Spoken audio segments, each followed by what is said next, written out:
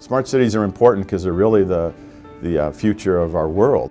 I mean, our resources are just going to be more and more depleted, and so being in a city on the cutting or bleeding edge of this technology use is very exciting.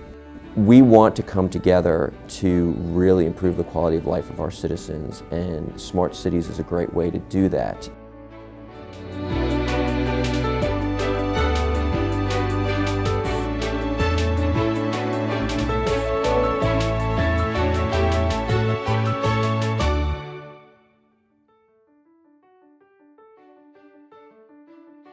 In today's world, we have these municipals and city governments that are really strained. Their dollars are strained, the precious resources are strained. You know, there's tremendous growth. We have traffic congestion. We have issues with our roads. We have all kinds of just population explosion. And so there's a real need by municipal governments and local governments to really work on providing technology that can help their local citizens, have a more sustainable life, more resourceful life. A smart city is one that uses data and technology to help drive efficiencies and create sustainable initiatives and actions within a city, and help also engage citizens and get them more involved in the role and what a city is doing. In the smart city space and all of the technologies that are coming out, they're helping cities become more efficient and sustainable, and that's not going away.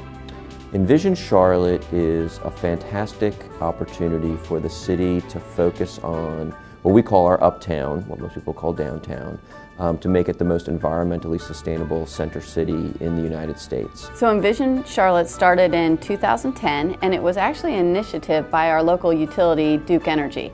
Jim Rogers was the CEO and a visionary for Charlotte, and he worked with Center City Partners to come up with an idea that let's create a sustainability initiative for uptown Charlotte. And we're doing this by focusing on what we call 4 pillars: energy, air, water, and waste. And our goal is to have really a model project in each of those pillars. And for energy, we hope to reduce energy use in 61 of our uptown buildings by 20%, water use by 20%, divert 20% of our waste from the landfill. And then we're working on identifying projects that are going to improve the air quality in uptown. So on the water pillar, we partner with Itron, and we are installing equipment to start gathering that real-time water data from all of our 61 buildings. But we're doing just like we did on the energy side. So we want to gather that real-time water data so that we can set a baseline, measure against it, and implement programs, because you can't manage what you don't measure. So we'll take that data, we'll send it over to UNC Charlotte, as we have done with the energy data, and then UNC Charlotte will be able to look at those 2 data streams and start looking at the nexus between water and energy and seeing what efficiencies we could drive between those 2. If you drive efficiencies, it costs less to do business. So for example, in one of our pillars, we're reducing energy use. So as you reduce energy use, it makes it cheaper for businesses to do business in Charlotte. So it helps the city on 2 fronts, cost-wise and also on sustainability.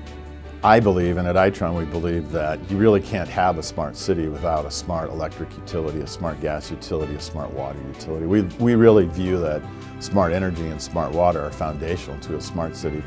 One of the things Itron really does in the smart city space is be able to identify the needs of a city and can bring the different partners. If Itron doesn't offer it, then we need to bring in this partner A, B, and C to the table to offer the whole package, because as we said, there's not one company to be able to do that, and so that's what differentiates Itron in that space.